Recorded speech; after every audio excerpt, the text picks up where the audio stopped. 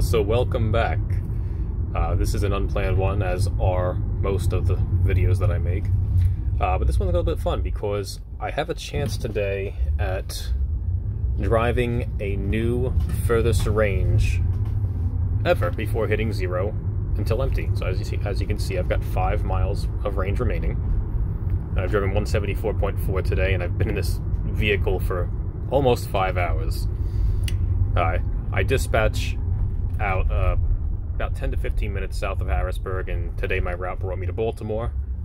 So anybody familiar with the area, it's a good 60 miles of highway one way to get there from where I start.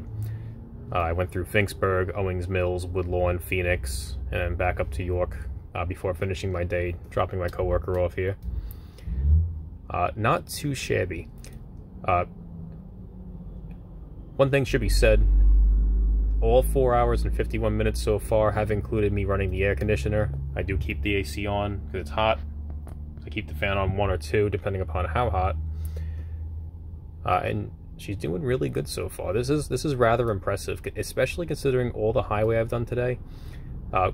My payload today was comparatively low compared to what I usually take. I only had 3 television parts. Most of the tickets were no parts tickets. So outside of carrying my refrigeration equipment and stock parts, there's not much else in here. But still, that's really quite good. So I'm gonna film it into the end to see if I do hit that new milestone here. I'm very excited to see if we can get it.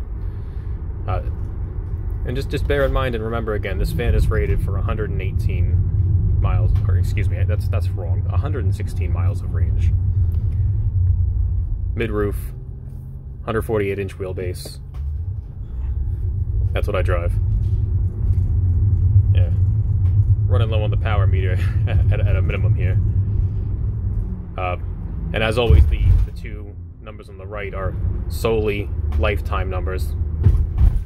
That's for my own analytical data. I don't reset those. I only reset the trip and the odometer before each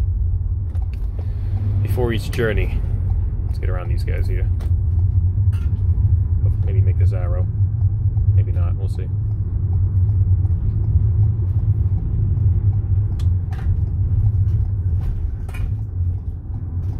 Yeah, for anybody that naysays electric, man, like, these things, this is definitely the way to go if you can get your hands on one. I know there's a lot of people who have a lot of trouble with that.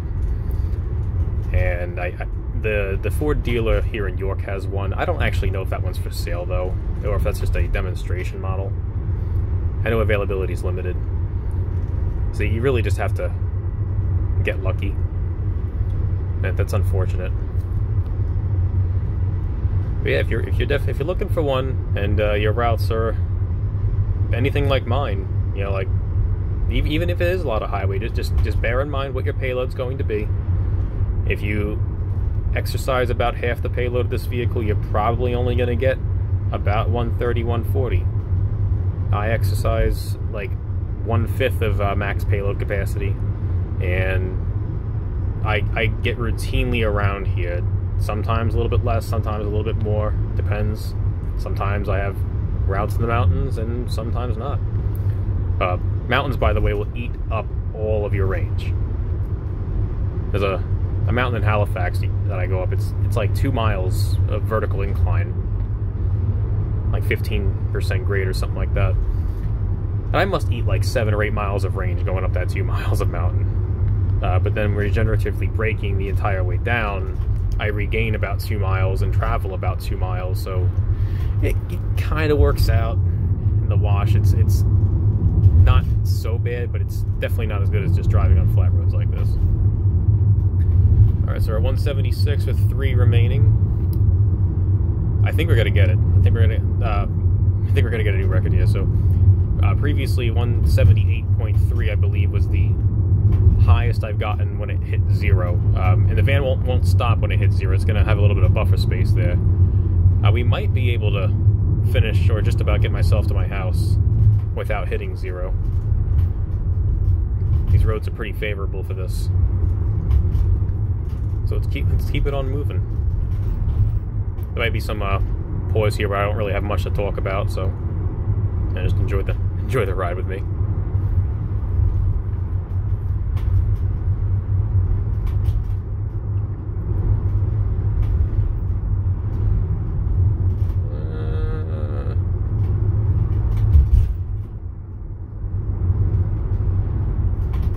maybe we won't make it.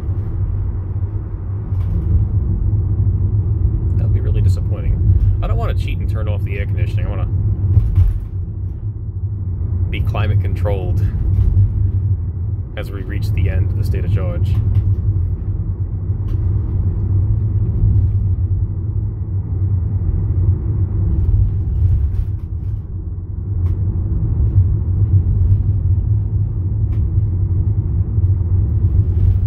But all things aside as well, I mean, 5 hours of driving in this thing without recharging, that's pretty damn good. It's obviously not all in motion. A lot of it's me, me sitting at traffic lights, me loading up my next ticket while I run the AC, stuff like that, typing up repair reports while I run AC. So it's not all driving.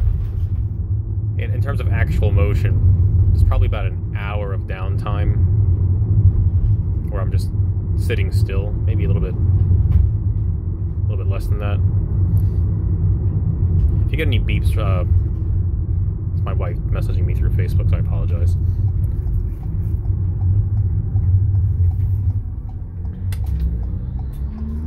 Alright.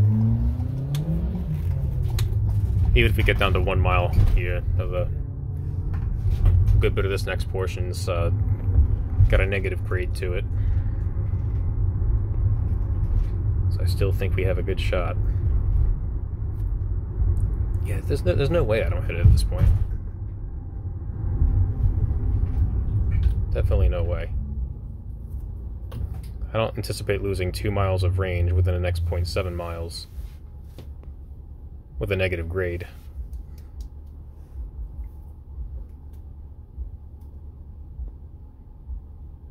I don't usually do any editing on these either. I just kind of turn on the camera and wing it, talk about whatever I feel like talking about.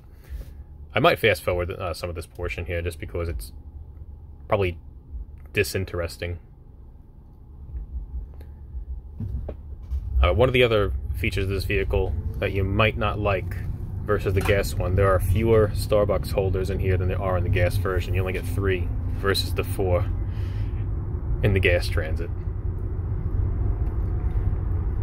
So just bear that in mind. So if you're a big fan of coffee, you gotta take that into account. That might be a make or break for some people.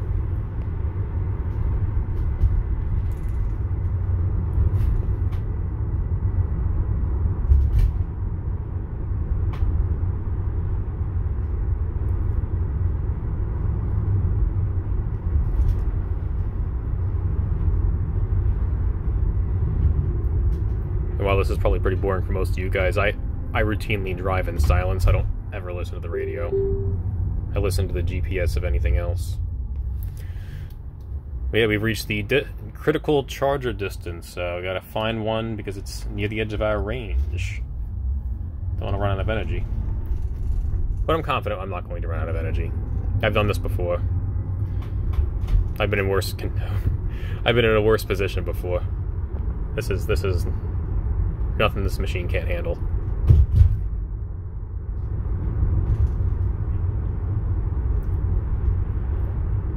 I would not be like one of those other guys on YouTube that runs this thing down to actual zero. The zero beyond zero, I should say, where the machine just doesn't go forward anymore. That'd be a massive inconvenience, and when you work 80-hour weeks, there's no time for any of that inconvenience. Yeah, so from here on out, it's mostly negative grade, so I'm going to be regen driving here a little bit, so we're getting free plus distance.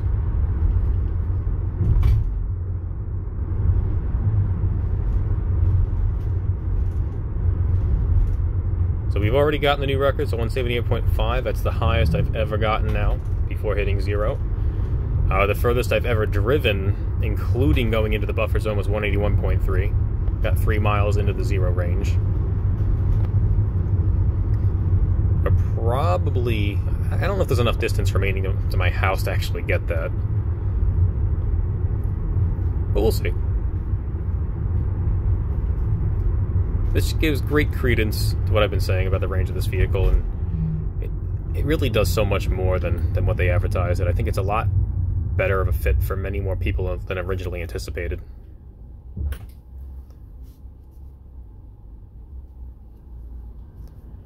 I think we can actually hit 180 I can actually get the European range estimate, because this is all like downhill here.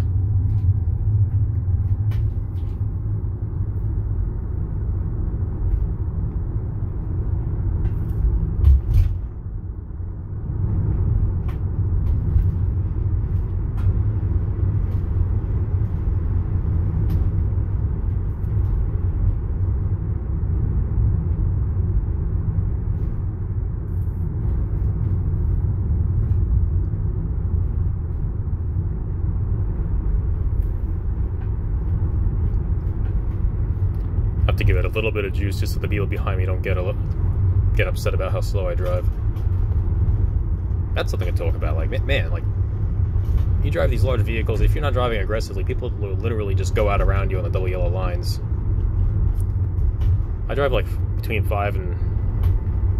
0 and 5 under the speed limit routinely, and residential drivers just don't take too kindly to that. They're always in a hurry to get to that red light that's right up the road, or the next stop sign. And they don't actually gain any distance by going around me.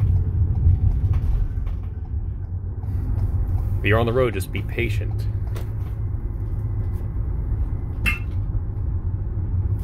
How are we doing now? 179.5. Can we actually get to 180? So I'm going to end it when we actually hit 0 here. Let's see if we can get to 180. I think we can do it. AC still on. Gotta be comfortable.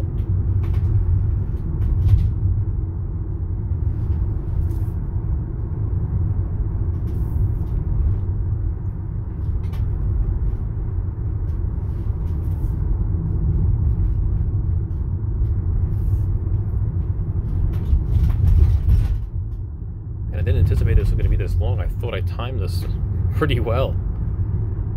I was hoping to only get like 7 or 8 minutes here. We're well over 12.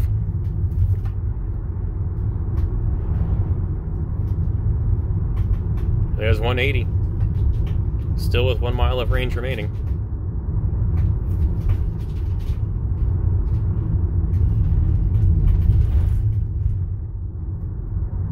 That is something. That really is something. Just imagine that. Imagine getting 64 more miles than the advertised range of the vehicle. What other manufacturer can say that? What other vehicle can you get where you can do better than the manufacturer's advertised range outside of this E-Transit? And that's really a testament to Ford and not over-promising and under-delivering. It's exactly the opposite. Under-promised and over-delivered.